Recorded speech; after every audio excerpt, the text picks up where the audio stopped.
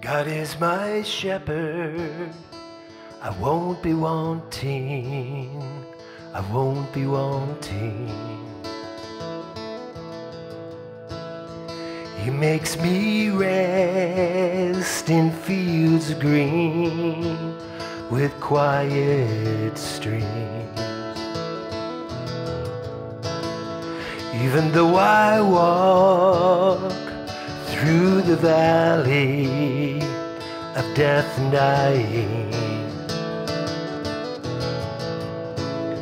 I will not fear, 'cause you with me, you with me. Your shepherd's staff comforts me. You are my feast in the presence of enemies. Surely goodness will follow me, follow me, in the house of God forever, house of God forever.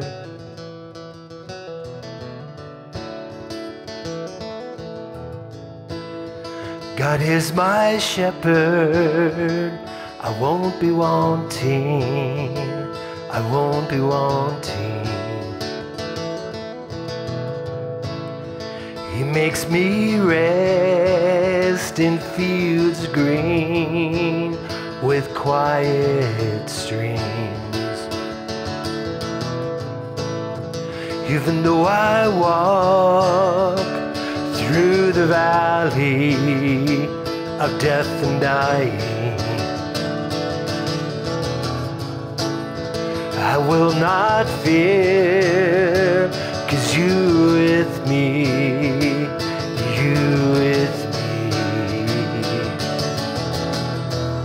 Your shepherd's staff comforts me. You are my feast in the presence of enemies. Surely goodness will follow me, follow me, in the house of God forever, house of God forever.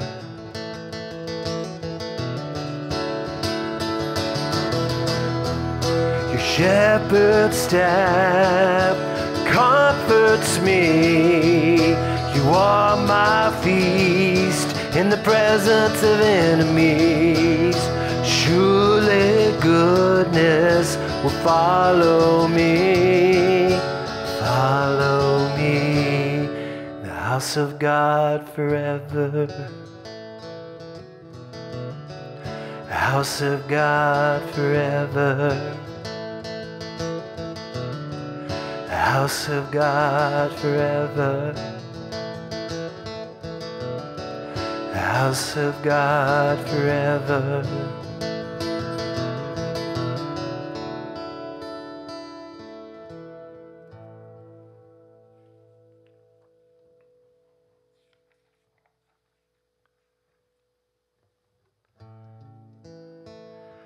I just want to speak the name of Jesus over every heart and every mind. I know there is peace within your presence. I speak Jesus. I just want to speak the name of Jesus till every dark addiction starts to break, declaring there is hope and there is freedom. I speak Jesus. Your name is power, your name is healing, your name is life. break every stronghold, shine through the shadows, burn like a fire. I just want to speak the name of Jesus over fear and all anxiety, to every soul held captive by depression. I speak Jesus. Your name is power, your name is healing, your name is life. Break every stronghold, shine through the shadows, burn like a fire. Your name is power, your name is healing, your name is life.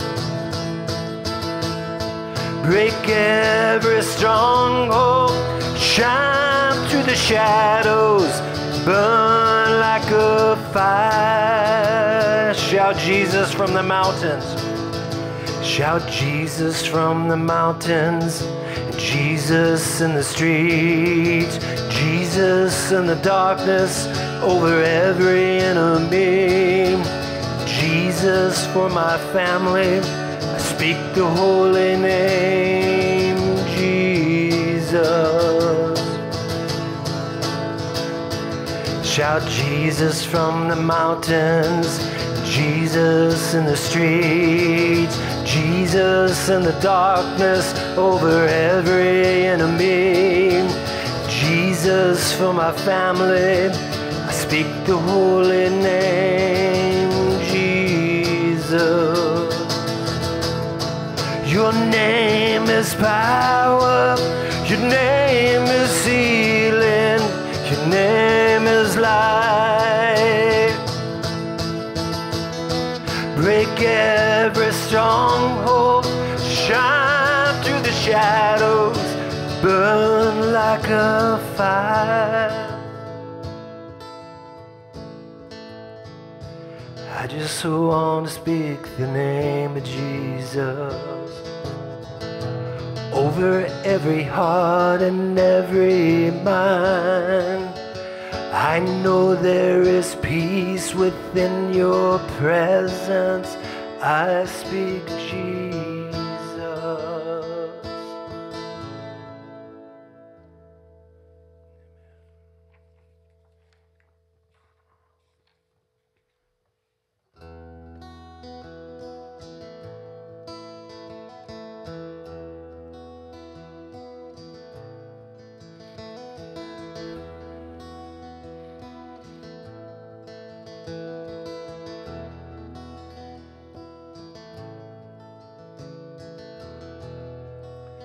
Are you hurting and broken within, overwhelmed by the weight of your sin?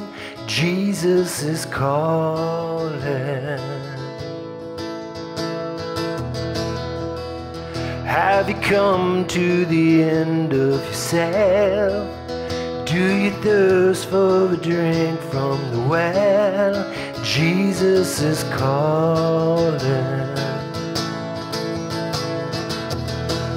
Oh, come to the altar, the Father's arms are open wide. Forgiveness was bought with the precious blood of Jesus Christ.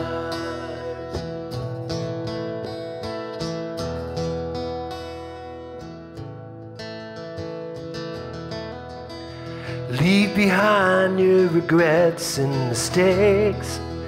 Come today, there's no reason to wait. Jesus is calling. Bring your sorrows and trade them for joy. From the ashes, new life is born. Jesus is calling. Oh, come to the altar. The Father's arms are open wide. Forgiveness was bought with the precious blood of Jesus Christ. Oh, come to the altar.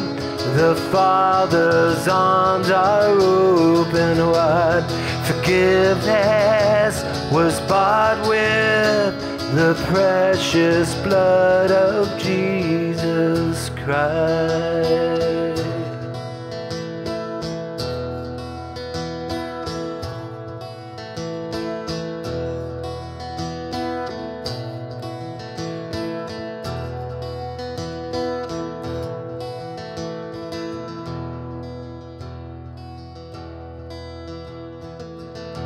Oh, what a Savior! Isn't He wonderful? Sing hallelujah, Christ is risen. Bow down before Him, for He is Lord of all. Sing hallelujah, Christ is risen. Oh, what a Savior! Isn't He wonderful? Sing hallelujah, Christ is risen. Bow down before Him, for He is Lord of all. Sing hallelujah, Christ is risen.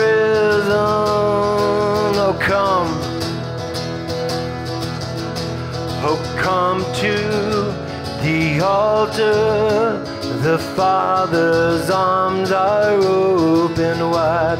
Forgiveness was bought with the precious blood of Jesus Christ. Oh, come to the altar. The Father's arms are open wide. Forgiveness was bought with the precious blood of Jesus Christ.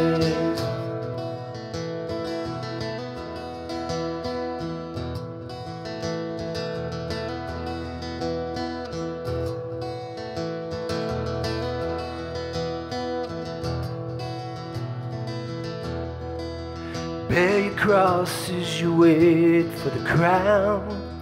Tell the world of the treasure you found.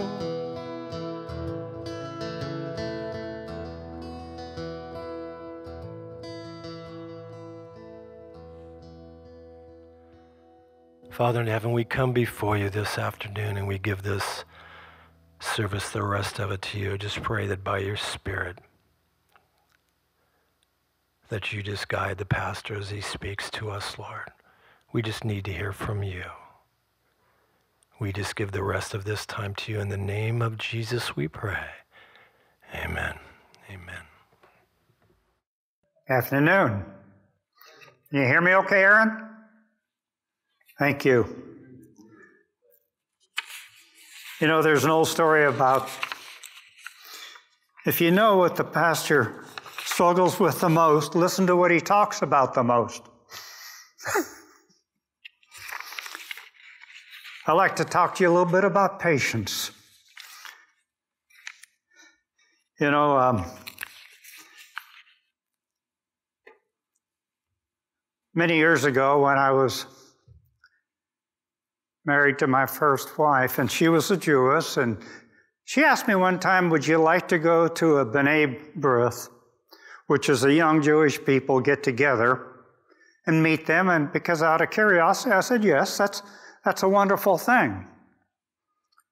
I did go, and I found out that the Jewish males have a tendency to place you or classify you by what you do for a living.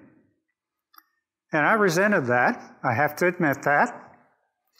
well, what school did you go to and what do you do for a living? And that predicated who you were in their life. Well, I've been to some schools, but I think probably the most difficult school that I've been to is the University of Adversity. And all of us have probably been there at some time in our life. Paul addressed that very thing in Philippians 4. And we'll talk about that in just a moment, but out of the goodness of his heart, Pastor Troy was here and did worship this morning. And just as the reason behind it, and this person I do want to lift up in prayer is Norma, who is the pianist, the accompanist for Marilyn and Darrell Miller, and she has a history of health problems. And recently, her high blood pressure has been giving her a great deal of trouble. And so she's asked if she could have the summer off. And so if we don't mind, I'd like for you to join with me and let's lift up Norma and her health in prayer. And Father God, thank you so much that we can come before you at this time and lift up our precious sister to you and her health. Lord, Norma suffers from a myriad case of maladies, but Lord, the one that seems to be giving her the most now is her blood pressure.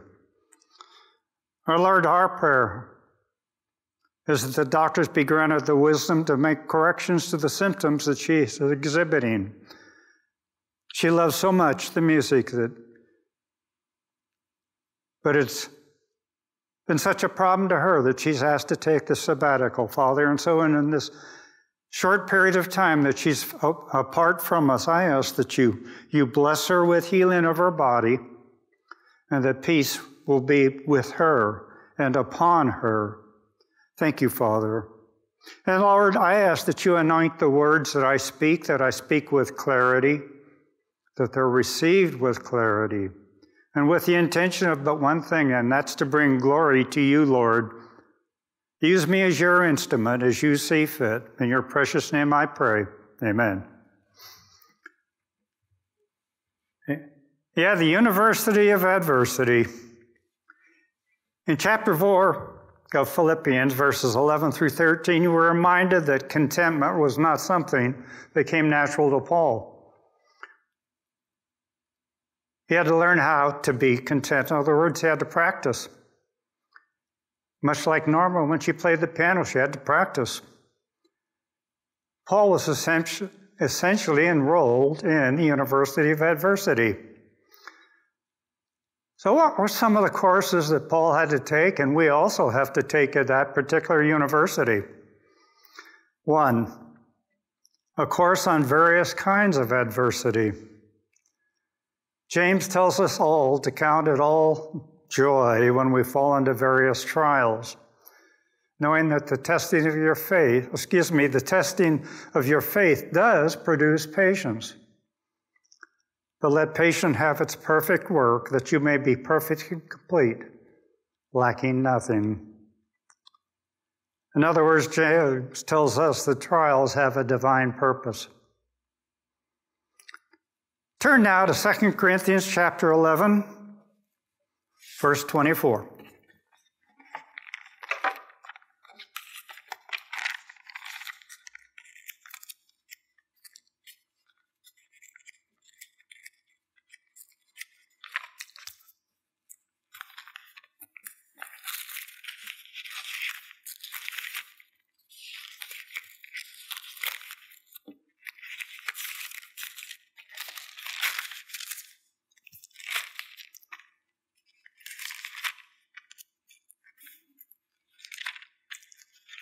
I'll get there.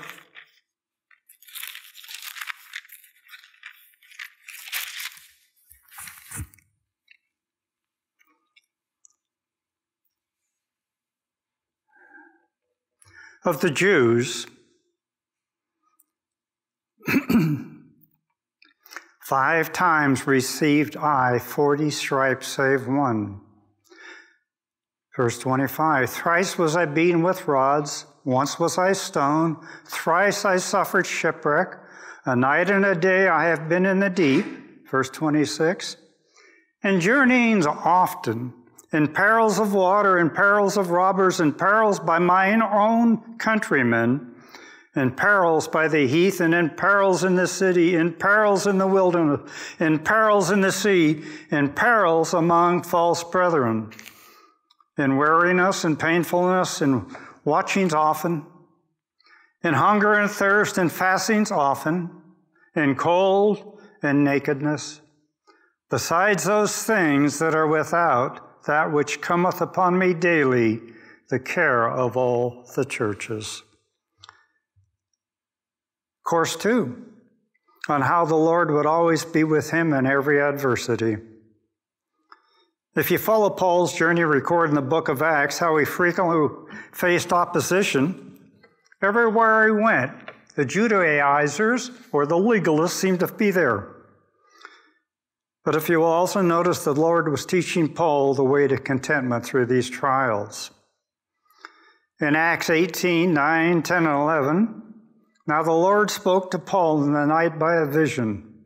Do not be afraid, but speak and do not keep silent, for I am with you, and no one will attack you to hurt you, for I have many people in this city. And he continued there 1 year and 6 months, teaching the word of God among them. Outwardly, Paul's life was plagued by various problems, but inwardly, he had perfect peace because he knew that God was always with him. The third course on how our faith can become stronger with each and every adversity. Christian values such as patience, endurance, confidence, and contentment are not qualities that the Lord can quickly bestow on us. They have to be developed in each and every one of us. A young cub reporter working for a local paper typed up an article, submitted it to the editor, and the editor read it and says, "What is this? You come to me with a house caught on fire because the truck ran into it? We don't run this kind of stuff in our newspaper. This is ridiculous. I don't understand. Take it back and do something else." The young reporter said to him, he says, "I don't know how you could be so content about it. It was your house." How true it is that trials cannot be avoided, but trials can be used to our advantage. The Bible tells us in Romans 8:28, and we're all familiar with that verse, and we all know that all things work together for good to them that love God, to them who are called according to his purpose. God has a reason for our trials, and today I want to share with you 3 things. The reason for trials, the resource for trials, and the rewards of trials. The reason for trials. James 1:1. James, a servant of God and of the Lord Jesus Christ, to the 12 tribes which are scattered abroad, greeting. My brethren, count it all joy when you fall into divers temptations, knowing this, that the trying of your faith worketh patience. The gaining of patience. Often you will hear people pray, "Lord, give me patience." Oh, often I've said that, and Yvonne says, "Be careful." Yet the Lord doesn't give patience. The Lord produces patience. Patience is not something that we can possess separate from our character. Patience, or the lack of it, is evidence of our character. In order for us to have more patience, God has to change our character. And how's he going to do that? James 1, the 2nd verse, says, My brethren, count it all joy when you fall into diverse temptations, knowing this, that the trying of your faith worketh patience. Here James speaks of diverse temptation. That means various kinds of trials and testing. James was writing to Jewish Christians who were being heavily persecuted. God was using persecution to produce more patience in their lives, and often He uses various forms of troubles to do the same in our lives as well. We don't really like it too very much, do we, when we face these trials?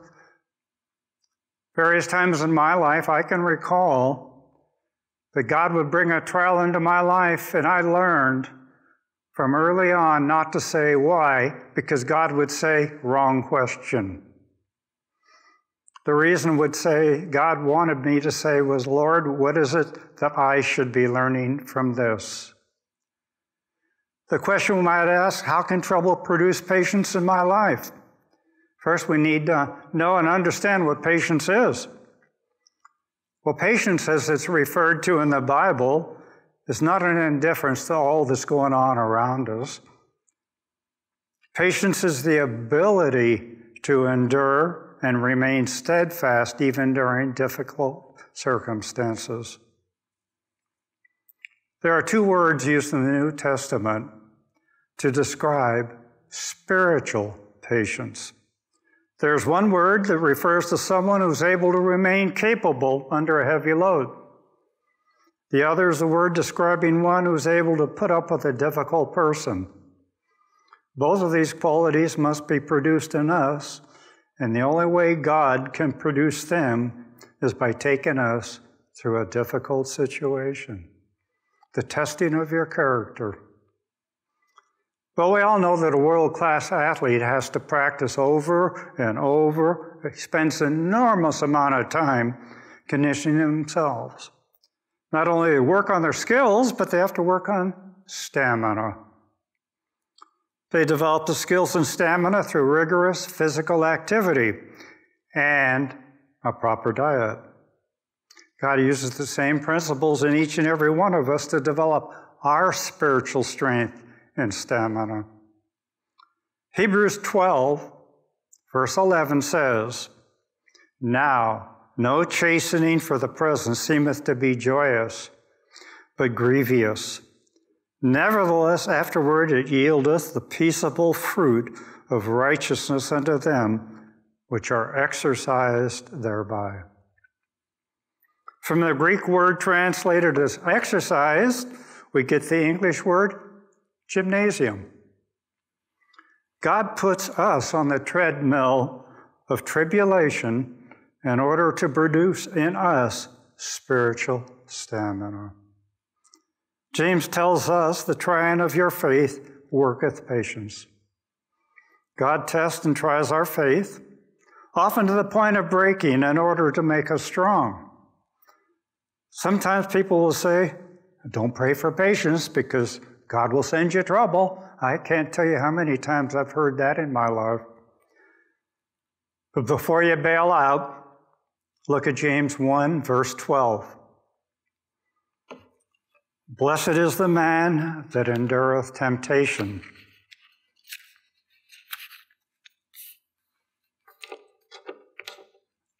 That which he is tried, he shall receive the crown of life, which the Lord hath promised to them that love him.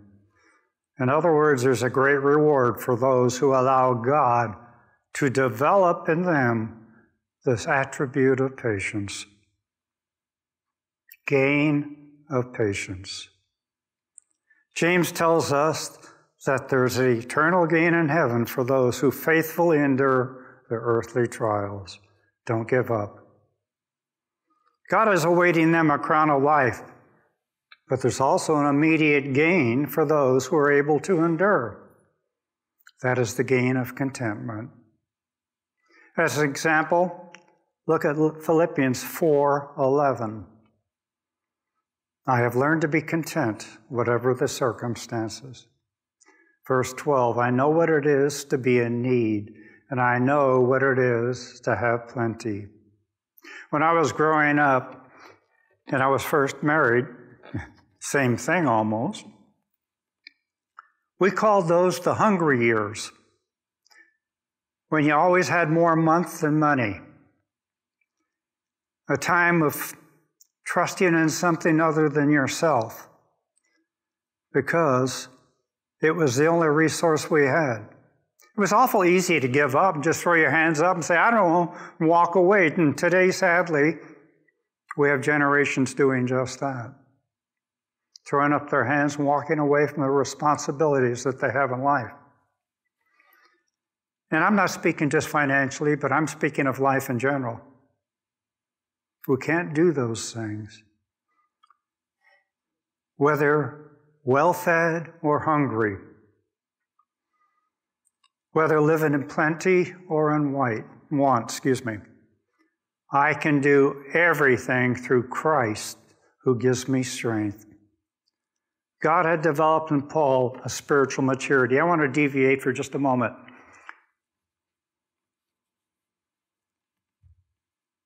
We've all been told in our lives, and I think we all understand, God has placed within each and every one of us a vacuum. And it's in that vacuum is that desire for God. Now, many people, for so many years, I ignored the vacuum, and no doubt maybe some of you did the same. But that vacuum was always there. There was always that yearning. I didn't quite understand what I was missing. And I knew my late wife from the age of 10. And at the age of 10, as I mentioned, she was a Jew. She's always said to me, I know there is something missing in Judaism. And it's much like most of us prior to our time, when we come to know the Lord, we know there's something missing, but we can't quite put our finger on it. Then comes the revelation in life, some of which accept and some of which who do not. They fill it with alcohol, drugs, immorality, all the different vices of the world. But they're still searching for God. But they've chosen to shroud themselves in the world instead of opening themselves to God. For many years, I lived my life like that. Not that I was immoral or evil, but I chose to run from God. Take my word, God will pursue you. There is no place you can be that God does not pursue you. So there is a world, and we understand that world, that is running from that pursuit of God. There's the old saying of, a girl will let you chase her until she catches you. And it's pretty much the same with God. They want Jesus as their Savior, but they don't want Jesus as their Lord. There's a big difference.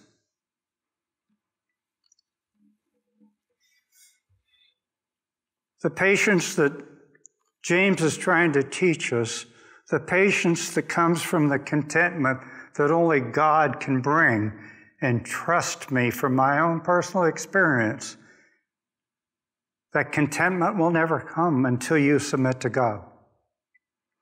You submit to that vacuum that is within you. Paul learned through all of the trials, but who was more zealous than Paul in his faith? He thought all that he was doing in trying to destroy Christianity was the right thing until his eyes were opened. Never in Paul's life was there such a thing as contentment until he came to know the Lord. And I can say about Frank's life, it's the same thing. There was never a contentment in Frank's life until he came to know the Lord.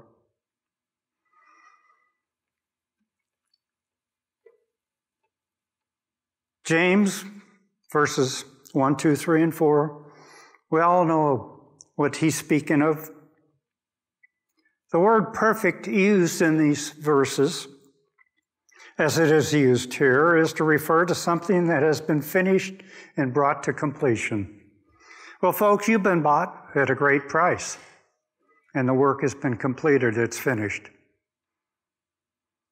Much like Jesus' work was finished, His work in you will be finished one day. We call that sanctification. It's a lifelong process. It's a lifelong learning curve. Most of us are still on the uphill side of that learning curve. I know that I am. And part of that is He's teaching me to be patient about a number of things. Spiritual maturity is what I seek in my life, and I believe all of you seek in your life.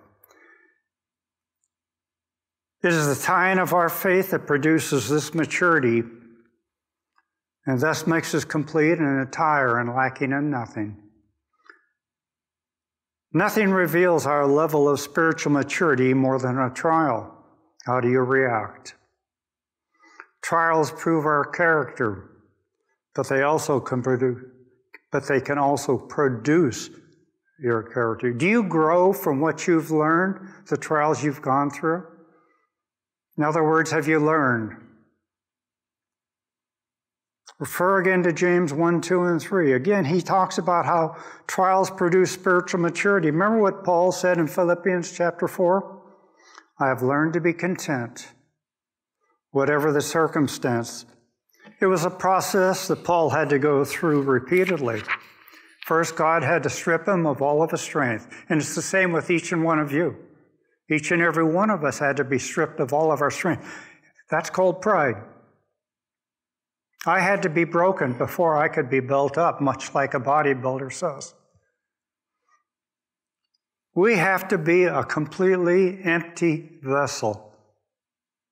And we've talked about this at communion. Do you come to communion as an empty vessel, free from unconfessed sin, to be in a proper place at the time? Then God built him up again by His grace. And it's the same with each and every one of you. After a lifetime of going through this process, Paul was the last able to explain, I have learned to be content, whatever the circumstances. I can do everything through Christ who strengthens me. Andrea Crouch was a black gospel singer and writer. I won't sing to you, I promise, but I would like to read to you the words of a song that you all know. I've had many tears and sorrows. I've had questions for tomorrow. There have been times I don't know right from wrong, but in every situation, God gave blessed consolation that my trials only come to make me strong. Through it all, I've learned to trust in Jesus. I've learned to trust in God. Through it all, I've learned to depend upon His Word. Trials alone can't perfect you. In the midst of trials, we must find a strength that can carry us through. Andrea Couch said, I've learned to depend upon His Word. James described this as God's wisdom. James 1, verse 5 says, if any of you lack wisdom, let him ask of God that giveth to all men liberal, and upbraideth not, and it shall be given him. What God is saying, ask as many times as you want, and I'll paraphrase, and I won't hold it against you. Come to me repeatedly. Come to me, and I will always answer you. Fear not, I am here for you. God's wisdom will be freely given, but in order to profit from His wisdom, you have to receive it in faith. James 1:6 says, but let him ask in faith, nothing wavering. For he that wavereth is like a wave of the sea, driven with wind and tossed. For let not that man think that he shall receive anything of the Lord. A double-minded man is unstable in all his ways. How often have you heard someone say, if you don't believe in your prayers, why did you bother? When God reveals the deep things to us, we have to receive them. We have to depend on His Word. To reject His revealed wisdom is to remain unstable in all our ways. The sea and wind of our adversity will toss us, and we will receive no help from the Lord. Rewards of trials, heavenly blessings. James 1:9 says, "Let the brother of low degree rejoice in that he is exalted, but the rich in that he is made low. Because as the flower of the grass he shall pass away, for the sun is no sooner risen with a burning heat, but it withereth the grass, and the flower thereof faileth, and the grace of the fashion of it perishes, so also shall the rich man fade away in his ways." Blessing of the low, in that God will lift him up. Blessing of the high, in that God will bring him low. It's easy to see how the low is lifted up and blessed, but how is the high blessed when he is brought low? His loss of earthly riches may seem confusing at this moment, but the eventual loss of earthly riches is certain in eternity. This requires an explanation. Suppose that God only prospered us with earthly riches and never caused us to need Him. Would you consider that a curse or a blessing? If you have your Bibles, turn to the book of 1 Timothy, the 6th chapter.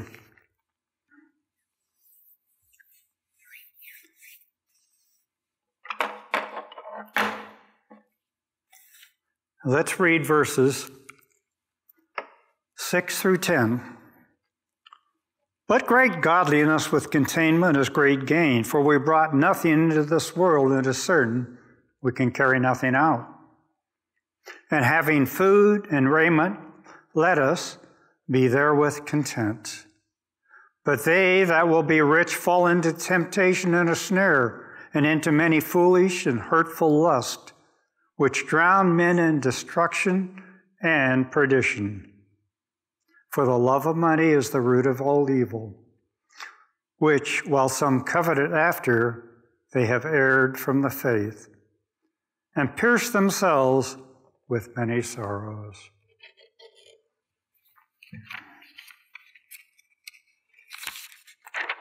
There's immediate blessing of knowing that during trials, God is doing something eternal in your life.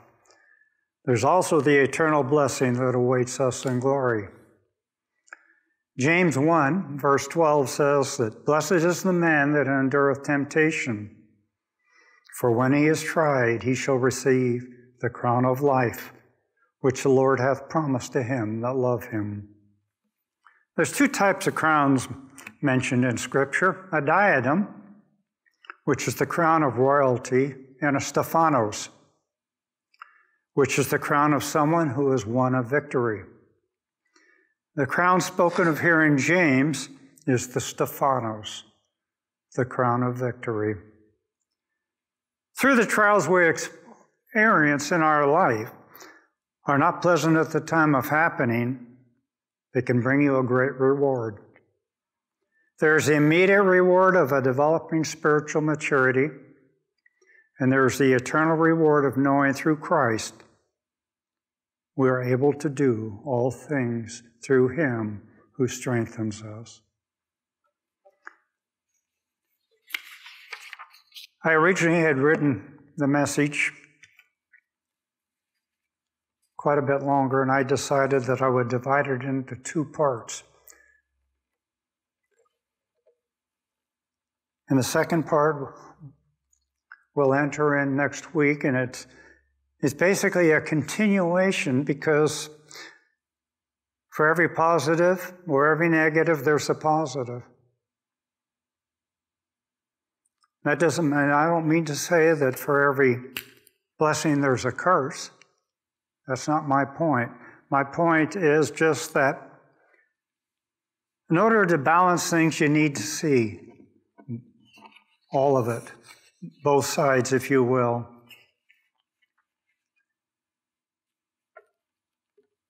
And I know that we're going to be, like, as I say, a somewhat abbreviated message, but yesterday I received in the mass media something that, and in reading it, it saddens me a great deal, but I guess I'm going to get just a little bit personal here. And if God ever set out to make God, if America ever set out to make God unhappy, we've done a fine job.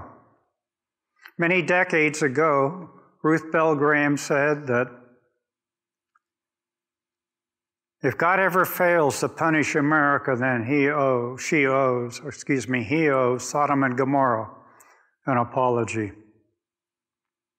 When we look at what's going on in our world today, some of the things we spoke about, the immoralities, the deviations,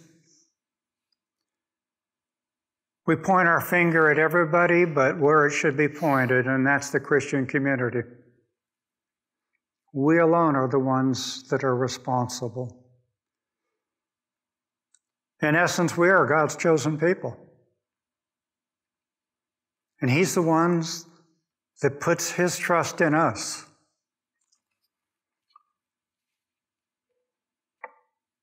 I've heard people say, it must have been wonderful to live in the times of Jesus. Well, folks, I got news for you. You are. You are living in the time of Jesus. The church age is still here, folks. Yes, things have changed. But the reality of it all is we're still waiting. We're still waiting, just as they always have.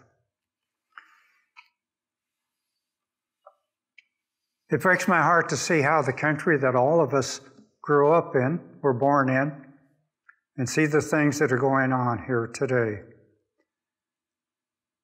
And I hear people say, and I'm talking about pastors also, say, we need a revival, but you have to have one prerequisite before you can have that revival, and it's called redemption.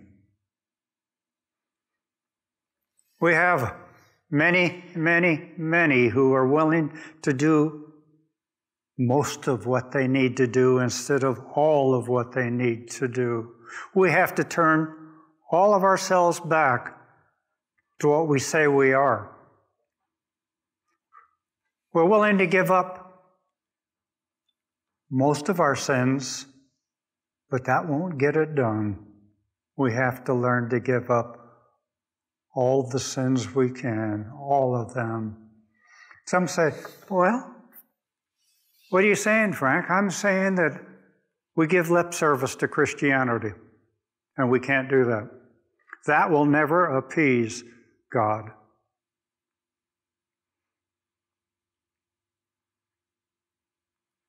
We've all been given the Great Commission. It's not just a job. It's a life, because you might save a life. When I think about how we can point our finger at the administrations or this, or this, or this, God says, I will send. Well, we all know in the book of Matthew, He talks about wars and rumors of wars. We'll always have those, and we do. We look at the times of going on in Jerusalem. That isn't any different. He says, I will send plagues and pestilence as well, and pandemics. If you go back into the book of Daniel or and read about the prophecies in the last chapter in the book of Daniel, when knowledge will increase, knowledge is increasing. And that's one of the more misunderstood verses in the Bible. And people say, well, that means we're getting smarter? Well, depends on who you talk to. But a lot of knowledge increasing is that maybe it's the knowledge of prophecy that's increasing. Knowledge of knowing what's coming. And we all know what's coming.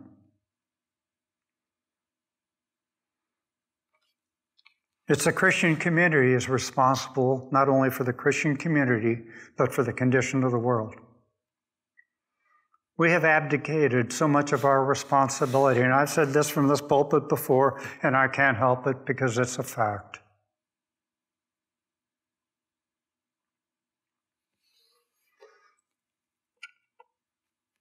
What are you doing? What are you doing to help win the battle? I have to ask myself that question all the time.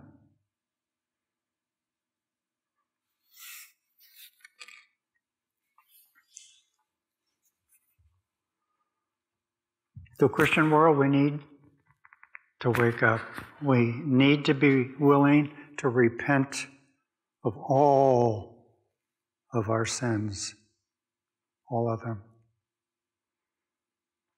And give it all back to Jesus. He died for them. Would you stand, please?